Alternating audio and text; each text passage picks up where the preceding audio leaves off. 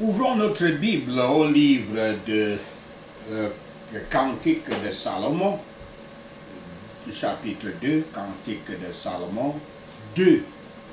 Amour en Yahshoua. Amour en Yahshoua. Cantiques de Salomon 2, versets 1 à 2. Deux sens sont possibles ici. Premièrement, ce que le Christ est heureux de se comparer avec. Il condescend beaucoup dans la comparaison. Celui qui est le Fils du Très-Haut, l'étoile brillante et matinale, appelle et s'identifie comme la rose de Sharon et le lit des vallées, la fleur, le lit des vallées, pour exprimer sa présence avec son peuple dans le monde. La facilité de leur accès à lui et la beauté et la douceur qu'ils trouvent en lui et pour leur apprendre à se parer avec lui comme les bergers et les bergères quand elles semblent heureuses et étaient parées de roses et de lys, de guirlandes et de chapelets de fleurs. La rose pour la beauté, la rose qui représente la beauté et le parfum, est le chef des fleurs. Et notre Sauveur préfère le vêtement du lys, de la fleur du lys, avant celui de Salomon dans toute sa gloire, qui est supérieur au vêtement de Salomon dans toute sa gloire. Le Christ est la rose de Sharon, où probablement les meilleures roses ont poussé, Sharon, la place où probablement les meilleures roses ont poussé et dans la plus grande abondance, la rose du champ, indiquant que le salut évangélique est un salut commun et il est ouvert à tous. Celui qui le voudra peut venir rassembler les bourgeons de roses, des bourgeons des roses, des privilèges et des réconforts qui grandissent dans l'alliance de la grâce. Elle n'est pas une rose enfermée dans un jardin, mais tous peuvent venir et recevoir son bénéfice et se réconforter en lui. Il est un lys pour la blancheur, pour symboliser la blancheur, mais là aussi la blancheur du Christ en tant que pureté du Christ, un lys des vallées pour la douceur, pour ce que nous appelons aussi donner un parfum fort.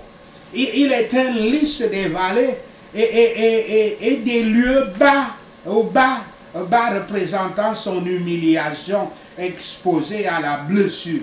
Les âmes humbles voient la plus grande beauté en lui. Tout ce qu'il est aux autres, à ceux qui sont dans les vallées, il est un lys. Il est la rose, le lys. Et il n'y en a pas d'autre. Quelle que soit l'excellence en Christ, elle est en lui singulièrement et au plus haut degré. Deuxièmement, c'est ce qu'il est heureux de comparer son Église avec. Premièrement, elle est comme un lys. Lui-même est le lys, comme cela est dit au verset 1. Elle est comme le lys, donc. La beauté des croyants consiste dans leur conformité et leur ressemblance avec Yahshua Christ. Ils sont son amour et ils sont comme des lys, car ils sont faits comme le Christ dans le cœur duquel son amour est répandu. Deuxièmement, comme un lys parmi les épines, comme un lys comparé aux épines. L'Église du Christ excelle toutes les autres sociétés, comme un lit de roses excelle un buisson d'épines, comme un lys entouré d'épines. Les méchants, les filles de ce monde qui n'ont pas d'amour pour le Christ sont comme des épines. sans valeur et inutiles, bonnes à rien, sinon pour arrêter un vide, pour saisir un vide. Non, ils sont nocifs et blessants. Ils sont venus avec le péché et sont un fruit de la malédiction. Ils étouffent la bonne semence et empêchent le bon fruit et gratigner. Et ils empêchent le bon fruit et leur fin est qu'ils doivent être brûlés. Les hommes de Yahweh, les hommes de Dieu ont des lys parmi eux, et gratignés, déchirés bien sûr, ombragés et obscurcis par les méchants. Ils sont chers à Christ et pourtant exposés aux difficultés et aux ennuis dans le monde. Ils doivent l'attendre, ils doivent s'attendre à cela, car ils sont plantés parmi les épines, comme cela est dit dans Ézéchiel 2, verset 6. Et lui sont néanmoins chers au Christ. Il ne néglige ni ne sous-estime aucun de ces listes pour le fait qu'ils soient parmi les épines. Quand ils sont parmi les épines, ils doivent toujours être comme le lys, doivent maintenir leur innocence et leur pureté, et bien qu'ils soient parmi les épines, ne doivent pas être transformés en épines. Ils ne doivent pas donner des railleries contre des railleries. Il ne faut pas répondre aux railleries par des railleries. Et s'ils conservent ainsi leur caractère, ils seront toujours considérés comme conformes au Christ. La grâce dans l'âme est un lys parmi les épines. Les corruptions sont les épines dans la chair, comme cela est dit dans 2 Corinthiens 12, verset 7. Sont comme des Cananéens à l'Israël de Dieu, comme dans Josué 23, verset 13. Mais le lys qui est maintenant parmi les épines sera bientôt transplanté hors de ce désert pour être planté dans ce paradis où il n'y a aucune épine picotante ni épine de deuil, comme cela est dit dans Ézéchiel 28, verset 24. Cantiques des Cantiques 2, versets 3 à 7. Premièrement, le conjoint recommande son bien-aimé et le préfère la conjointe recommande son bien-aimé et le préfère à tous les autres. Comme le pommier parmi les arbres, comme le pommier parmi les arbres du bois qui peut-être ne se développe pas si haut, ne s'étend pas si large comme d'autres arbres, mais est utile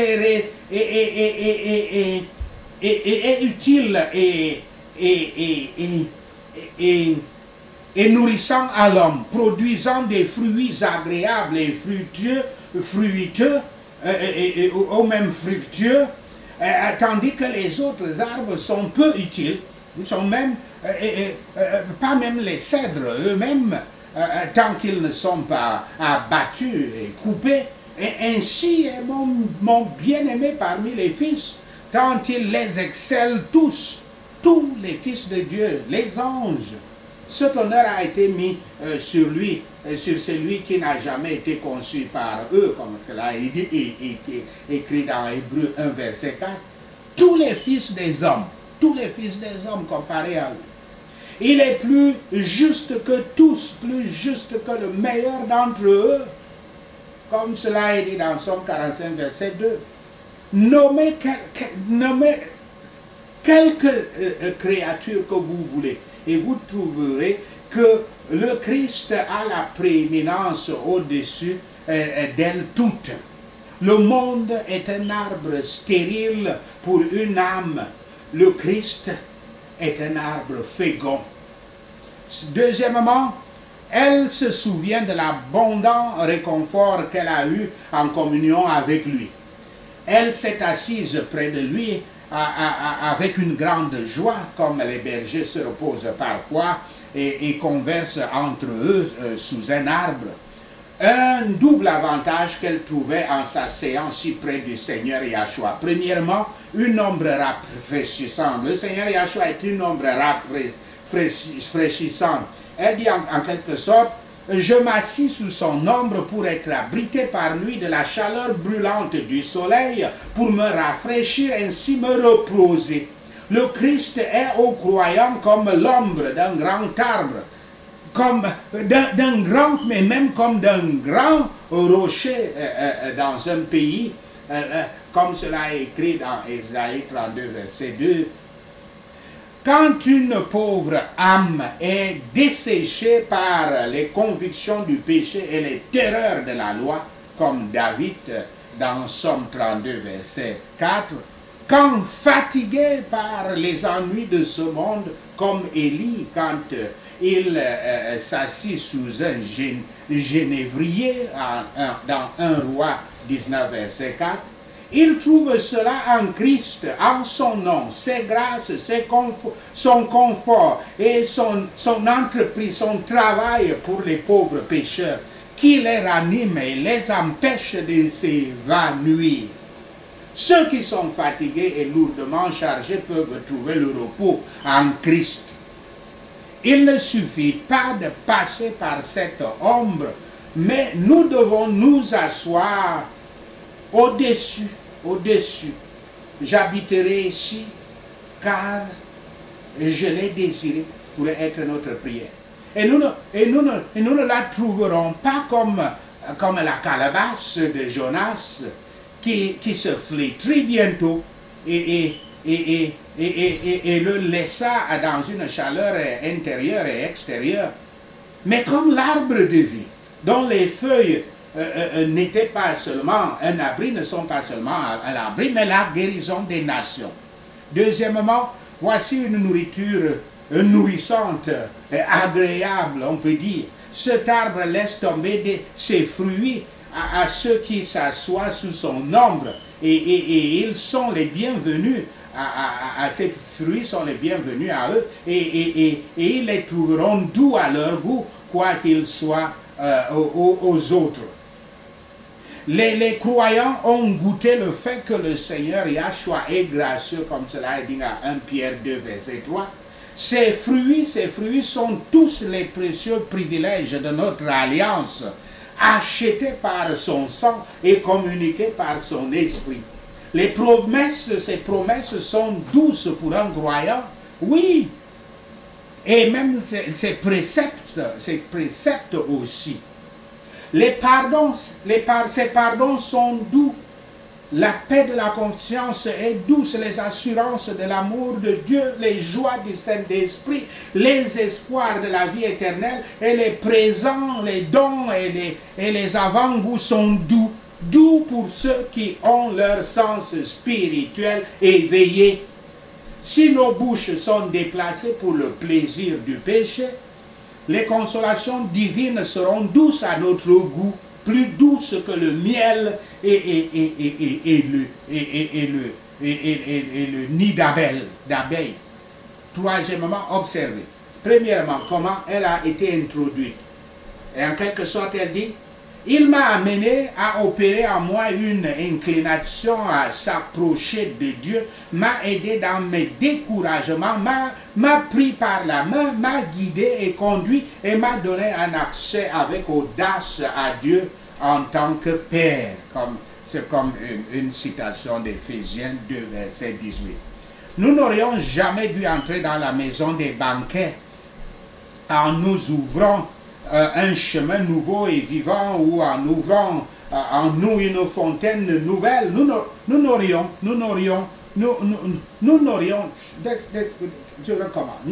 jamais dû entrer dans la maison des banquets.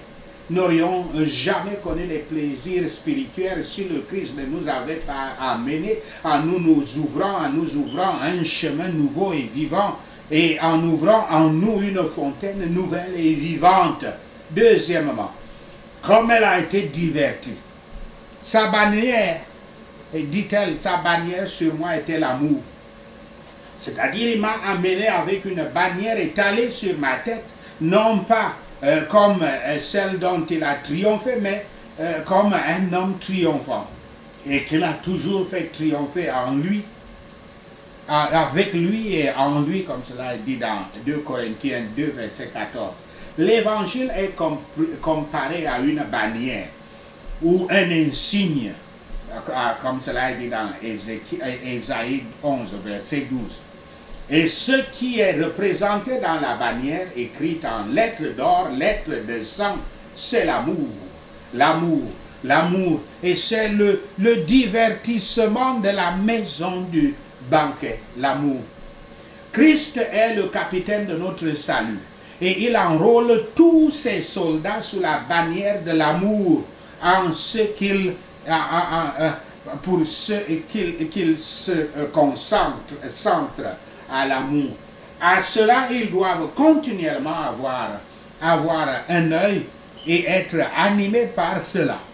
L'amour du Christ doit les contraindre à se battre virilement. Quatrièmement, elle professe sa forte affection et son amour le plus passionné pour Yahshua Christ. Au verset 5, le conjoint était peut-être absent de son bien-aimé, attendant son retour, et ne peut supporter le chagrin de la distance et du retard, je vais dire ici la conjointe. Remarquez ceux qui sont malades d'amour envers le Christ. Ils ne voudront pas de soutien spirituel pendant qu'ils attendent encore des réconforts spirituels. Cinquièmement, elle éprouve la puissance et la tendresse de la grâce divine, la soulageant dans ses évanouissements actuels, comme cela dit au verset 6.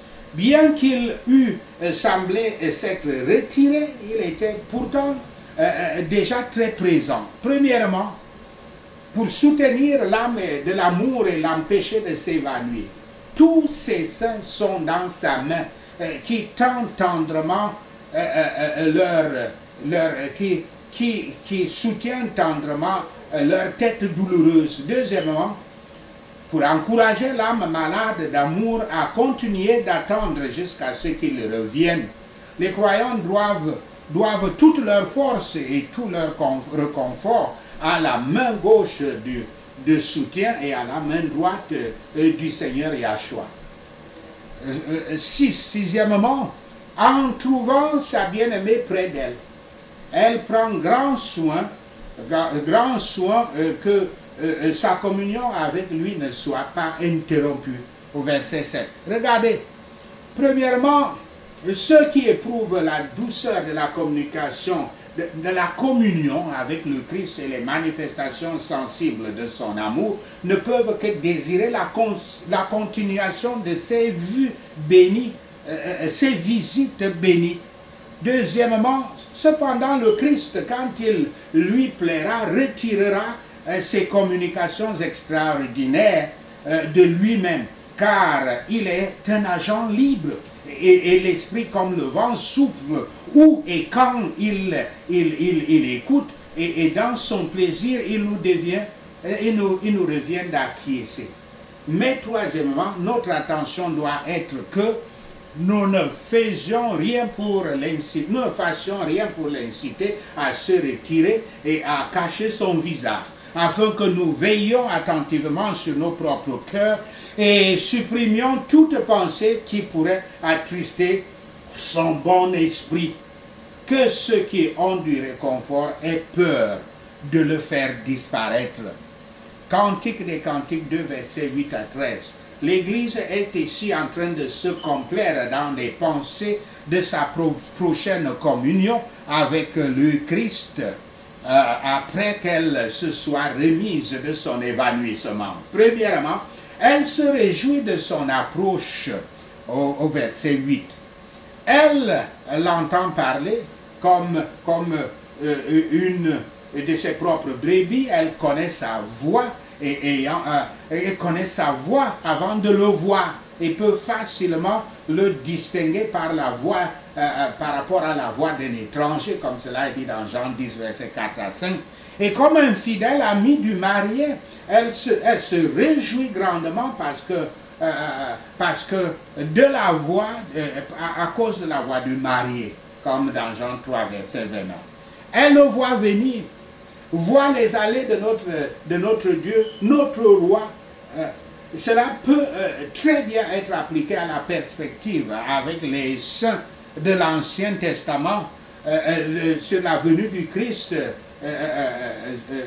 les prophéties sur la venue du Christ dans la chair. Il voit joyeusement et avec beaucoup d'empressement. Il vient et bondit et saute comme un chevreuil et comme une jeune gazelle, au verset 9, comme un homme satisfait de sa propre entreprise et qui avait son cœur sur elle et ses délices avec les fils de l'homme. Quand il est venu pour être baptisé avec le baptême de sang, comment était-il rétréci comme il était rétréci jusqu'à ce que tout ceci ait été accompli, comme nous le voyons dans Luc 12, verset 50. Il vint en dédaignant et en surmontant toutes les difficultés qui se trouvent dans son chemin. Il vint en bondissant au-dessus des montagnes, sautant par-dessus les collines, si bien que comme certains le lisent ici, ne faisant rien des découragements qu'il devait percevoir. La malédiction de la loi, la mort à la croix doivent être suivies, toutes les puissances des ténèbres doivent être vaincues, mais avant les résolutions de son amour, ces grandes montagnes deviennent des plaines. Quelle que soit l'opposition qui soit donnée, à tout moment à la délivrance de l'Église de Dieu, le Christ la franchira, la surmontera. Il vient promptement comme un chevreuil et une jeune gazelle, et il pensait le temps long, il pensait que le temps est long, tous les jours par an, mais vraiment il s'est hâté. Comme maintenant, alors sûrement, il vient rapidement. Celui qui viendra, viendra et ne tardera pas. Quand il vient pour la délivrance de son peuple, il vole sur un nuage et ne reste jamais au-delà de son temps, qui est le meilleur des temps, le meilleur des moments. Nous pouvons l'appliquer à des croyants particuliers qui trouvent que même lorsque le Christ a retiré le réconfort sensible et qu'il semble avoir abandonné, il ne l'est que pour un moment. Et il reviendra bientôt avec une bienveillance éternelle. 2. Elle se plaît avec les aperçus qu'elle a de lui et les regards qu'elle a de sa faveur. Tel était l'état de l'Église de l'Ancien Testament, alors qu'elle était dans l'attente de la venue du Messie. La loi cérémonielle est appelée un mur de séparation dans Éphésiens 2, verset 14. Un voile dans 2 Corinthiens 3, verset 13. Mais Christ se tenait derrière ce mur. Il avait près d'eux, il l'avait avec eux, même s'ils ne pouvaient pas le voir clairement. Celui qui était la substance n'était pas loin des ombres, comme cela est dit dans Colossiens 2, verset 17. Ils l'ont vu regarder par les fenêtres des institutions cérémonielles et souriant à travers ces treillis, dans les sacrifices et leur sacrifice et leur purification, le Christ s'est découvert à eux et leur a donné des avertissements. Et des avertissements de sa grâce, à la fois pour engager et encourager leur désir de sa venue. Tel est notre état actuel en comparaison de ce qu'il sera à la seconde venue du Christ. Troisièmement, elle répète l'invitation gracieuse qu'il lui a donnée de venir marcher avec lui, versets 10 à 13. Elle se souvient de ce que lui disait sa bien-aimée, quand elle lui avait fait une impression très agréable et puissante. Et la parole qui nous vivifie ne nous oubliera jamais. Elle le raconte pour l'encouragement des autres, leur disant ce qu'il avait dit à son âme et fait pour son âme, comme aussi dans Somme 66, verset 16. premièrement, ceux qui prennent le Christ pour leur bien-aimé, il les possédera comme les siens. Jamais aucun amour perdu n'a été accordé par Christ. Le Christ, en exprimant son amour aux croyants, les invite et les encourage à le suivre. Deuxièmement, il l'a appelé pour se lever et aller, verset 10, et encore aller, verset 13. Troisièmement, il a donné pour une raison le retour de la source et la douceur du temps. Cantiques des Cantiques 2, versets 14 à 17. Voici donc, premièrement, l'invitation encourageante que le Christ donne à l'Église et à chaque âme croyante de venir en communion avec lui, au verset 14. 1.